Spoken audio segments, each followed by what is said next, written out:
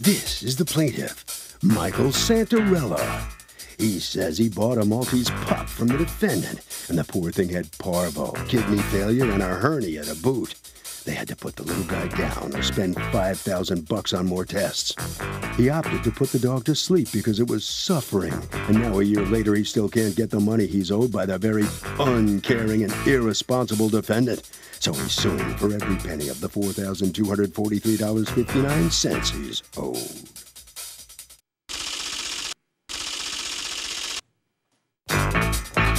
This is the defendant, Jeanette Ledisky. She says the plaintiff bought a perfectly healthy puppy, then a week later told her he had put it to sleep. The plaintiff's vet injected it with a parvo shot, but she had already given him one a week earlier. Now the poor thing had been injected twice, and that's why it got so sick. She's very sorry, but she did nothing wrong and owes no money. She's accused of selling a sickly puppy. All parties, please raise your right hands. Welcome back to the People's Court. Next case in the docket, the plaintiff bought a Maltese pup from the defendant, and it had parvo and a hernia. But the defendant says the pup was healthy when it left her care. It's the case of my puppy was subpar. All right, Mr. Santarella, you are suing Ms. Ledisky for $4,243.59 in vet bills, plus the cost of a puppy that you bought from her that unfortunately did not make it and passed away in the first week. I'm sorry to hear that. Tell me about what happened. My wife and I wanted to get another. We have a Maltese, and we wanted to get one that was relatively the same size. So she was about an hour away. I found her ad, went down there and picked up the pup. Now, when we went down there, she opened the door when we pulled in the driveway, and she was holding the dog, and I fell in love with the dog right away. It was a little thing, about 1.25 pounds. So we took... Actually, I don't think that I am delicate enough to have a dog that weighs 1.25 pounds in my house. I am positive I will step on the dog or accidentally. How do people do it? These tiny little cats that bark and... I have a 6-pound Maltese, and she pretty much took care of him. Yeah. So we got the dog home. How much did you pay for the dog? $800. Is there any paperwork from the sale of the dog? Yes. May I see it?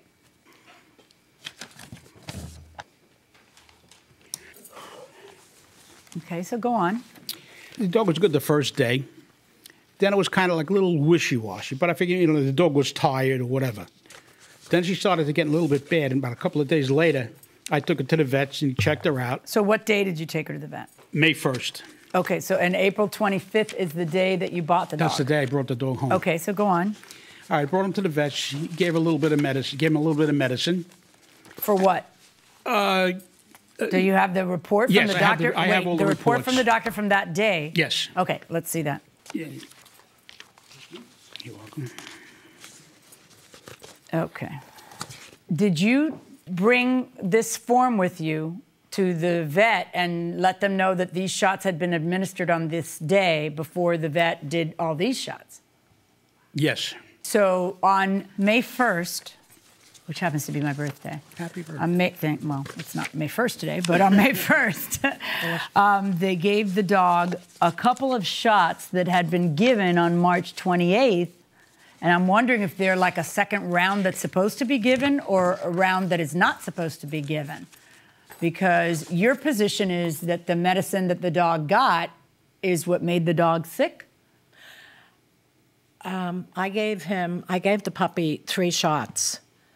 And I instructed Mr. Santarelli that the puppy would need another shot in another week or so. Oh, okay. So the vet gave the dog a parvo shot. Mm-hmm. And what else happened? He was still listless. He got a little vomiting, liquid vomit after a couple of days. And then on the 7th, he was in his little bed, and he just wouldn't get up. He couldn't get. He was walking, and he was walking all. Ugh. This must have been so heartbreaking. As soon as I saw that, I called the vet up, and I took him directly up there. And that was on what date? May the 1st. May the 7th. Okay, May the 7th, and then I left him up there with him, and he called me back. He said, "I have their veterinarian closes at 8 o'clock, and I have to take him to the emergency vet, which I did. So I mean, the dog was relatively... You didn't think the dog was going to make it? No. You finally get a call from them at what time? 3 o'clock in the morning. And they tell you the dog is not going to make it? He said, what he told me was, look, he says, you could spend another $5,000. How much had you spent until that point? $3,600 on the vet bills. Okay. So he says, he says, I could treat him. It'll cost about another $5,000, but he says, I can't guarantee you, and he doesn't look good. Right. So rather than to have the puppy suffer, right? Because when we went up there, he had the air thing on his face. Right. You don't have to prove to me the puppy was suffering. It is a perfectly legitimate position to decide that you are not going to spend $8,000 on the puppy. It's perfectly legitimate. Well, if he would have said, I'll guarantee that the dog was going to come home, I'd have given him... He can't say that. If he would have said that, you should have said, no, you can't. As soon as he would say that, there's no guarantee. I would have paid the $5,000 to get that dog back. I understand what you're saying. So did your vet ever give you a diagnosis of what was wrong with the dog and whether or not the animal was fit for purchase, as the law says? Well, what he gave me... Okay, just hand him the documents and let me talk to you. So what happened here? I gave him the shots, and according to the vet books, that shot, parvo, modified live, would show up in the dog's titer for 2 to 3 weeks after my last shot that I gave him. And if he got the shot, when they took the test, it would definitely show parvo because of the shots that he's had, the modified live vaccine. So you're suggesting that the vet killed the dog? Or made the dog so sick? I'm suggesting the dog wasn't that sick, but after he got another shot of parvo, that, I think, was the finale. Because on the report that I got from the vet... The handwritten letter? I never got an unfit for sale. I just got a letter from a vet. He didn't say anything in that letter of what unfit letter for did you sale. get? Let me see the letter you got. I mean, because the unfit for sale, let me just explain, Mr. Santarella. It's a different kind of letter. It's a letter from the doctor saying at the time that this dog was sold, this dog had a problem. Whether it's congenital or non-congenital, and it was diseased at the time it was sold to you. And sometimes vets aren't necessarily willing to say that, depending on how much time has passed from the sale. The sale was April 25th, and the day that the vet is noting a bunch of problems is May 9th. This letter is many, many lines long, and nowhere does it use the magic language, which is unfit for sale. All right, I'm going to take a short recess and see if I can't reach that doctor. All rise. So where's the best place to buy a puppy? Rescue, a pet store, or a breeder? What do you think? I would say a breeder because you know what you're going to get. Exactly. You buying that? Yeah, I agree. A breeder, huh? Yeah. What do you say? I disagree. I think a rescue. Why? Because their intentions are pure. Okay, we are going to talk about that in a minute, going inside the courtroom.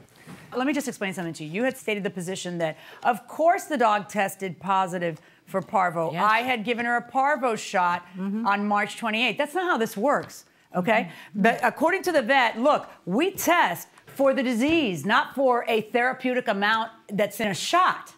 We don't, we test for the disease. It was positive for the disease. That means that there's parvo aplenty, not the little bit of parvo that's in the shot. So the dog had parvo. Now, here's my discomfort. We have a very specific statute that you have to have a certification by the doctor that the animal's unfit for purchase. She is right. This letter doesn't say that. But I want to get to the bottom of it, right? So what I want to do is the following. I'm going to give you a week so that this is not the doctor who saw your dog on May 1st. This is the doctor who saw your dog. This letter is authored by the doctor who saw your dog on May 8th. But she is not comfortable telling me that it was unfit for purchase because she's not the one who saw the dog on May 1st. But the vet who did isn't there, and I'm not going to make you guys wait until tomorrow right here in this courtroom, bring you like a couple of pillows and blankets. So what I'm going to do is I'm going to give you a week to give me, if the doctor's willing to write it, please do not misunderstand what I am saying. I need certification by a veterinarian if it's truthful, right? If the veterinarian can call it, because sometimes they may think it, but they can't call it. They're not willing to commit to it. Yeah. If you have a vet who's willing to commit to that animal being unfit for purchase at the time of sale, provide me that evidence, because that is the one thing that is missing. I'm going to give you a week to get that certification with the doctor who actually saw him. But what do I do with this? Apparently, you felt bad enough where you started to pay. In fact, you paid $250, and it wasn't until you said, I can't afford the $100 payment this month, I'm only going to pay you $50, and that's when all of a sudden, well, I'm not going to pay you anything. He should have called. He only wanted from you the $800 of the purchase price. He didn't even ask for the $3,000. And he only asked for the $800. And I started to pay him. Yeah, now when you stopped paying him, he's suing you for the whole amount. Well, I said I would give you some money, and he said, no, now I want the whole amount. Yeah. I said, okay, okay, fine. Let's go. Right. I don't know what else to say. Right. Your Honor. Here's what's going to happen. No, we're done. Now that it is in my ballpark, okay, I have to start from scratch. So please understand that it will make absolutely no difference to me whether she paid you the $250. You understand that, right? Okay. So I will render my ruling as soon as I have or don't have the document that we've discussed. Well, what do you need from me? Nothing. Nothing. Oh, okay. Well, okay. That was easy. Okay. All right. Good luck, folks. Thank you. All right, and so this case has a little more time to go before it's finally resolved. Should you have settled this thing now, as you look back on it after what's going on here? Yeah, he should have settled it too, with me. Should you have paid the $800 and then you'd be done with it? Do you wish you had done that? Well, I would have, but you didn't. That's true, but I wanted to. But you didn't. But I wanted to. Good. Okay. If he comes up with this document, you're going to be in for a lot more. Well, then we got to do what we got to do. Okay. Right down this way, right around the corner there. All right, so you have homework to do. All right, what are you going to do next? I'm going to go talk to the vet and see what's happening. If she wants to settle, that's fine. But all she had to do was give me either. Now she's telling me she wasn't dealing anymore with dogs. She's still selling dogs. All she had to do was give me a puppy, and it would all have been over, or the $800. Yeah, but she doesn't. Did you say you're still open to a settlement in the interim with her now? Yeah, if she makes a decent settlement, yeah. Which would be what? What would you say? I guess half the vet bills and the rest of the puppy fee, what I paid for the pup.